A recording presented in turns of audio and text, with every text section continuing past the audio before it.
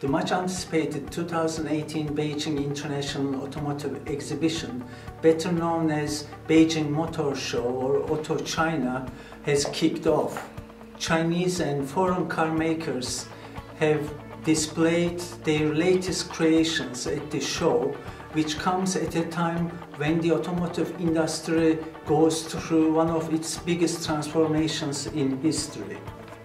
As the British luxury sports car maker Aston Martin's Chief Executive Officer Andy Palmer said in a television interview, China spurs another horse-to-car moment in the history of transportation.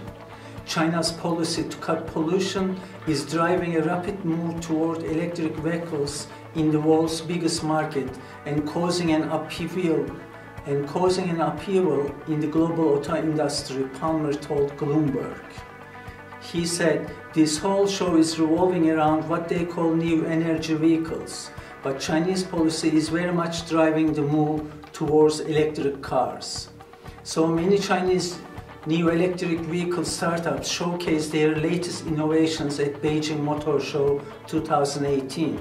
More than 1,000 autos are displayed at the show. It debuted 105 cars.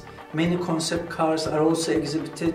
However, all eyes are on new electric cars, as many countries have already decided to gradually phase out petrol cars in the next few decades. Auto China is one of the world's most exciting car shows.